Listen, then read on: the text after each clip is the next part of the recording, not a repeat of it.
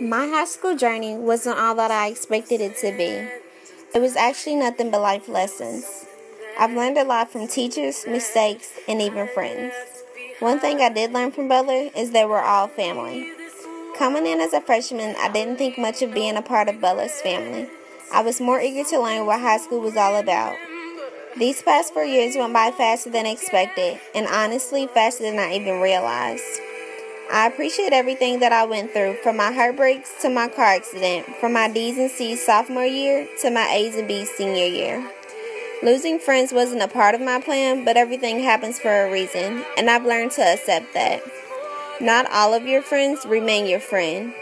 True colors are always shown at the end of the day. High school was also an adventure. A lot of things I didn't think I would do, I tried for the first time. Some not the best of choice, but I lived with no regrets.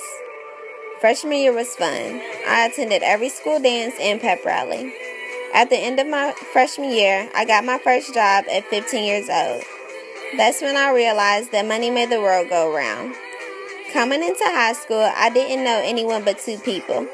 I was anxious and nervous because I had always went to school with my older brother, which made it easier at a new school. Being alone for the first time made me realize that I couldn't walk in someone's shadow forever. I knew high school was different from middle school, but I didn't expect it to be a drastic difference. My senior year wasn't my favorite year of high school, but I honestly can't complain. I lost my cousin and my uncle the year before.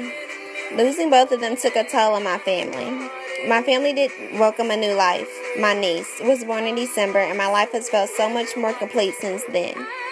I lost a lot of money to pointless things, and I lost a relationship that once was a good friendship. People say you'll have your first heartbreak in high school, and that was very true for me. My last relationship did teach me to love myself first, and the rest will fall into place. Time is flying by, so I make sure to live every day as if it's my last.